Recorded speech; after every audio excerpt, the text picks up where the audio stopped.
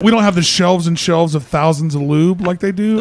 Why not? You got shelves and shelves of fucking Malort around this bitch. No, we just had a little bit left. They don't have a lube sponsor yet, Brian. Okay, like what? Calm down, man. Like let them build. Yeah, we'll build. You'll build. You'll get a lube sponsor soon. You know what I mean? Yeah. Dude, you'd have to have a lube Levels. sponsor. Can you imagine thousands of bottles of lube at your house? Yeah. Dude, I saw the video of them packing the lube out, and they were setting it on the curb like it was like little, like literally. It was like video, pallets. There's literally pallets and lube. Yeah, there's cops. Really? Yes. Yeah. Did you see the dildo bucket of 784? I haven't seen. I've just been seeing the jokes and everything. Dude, well, like it's 75% of the I don't think jokes you can are unsee real. it. No, you can't unsee it.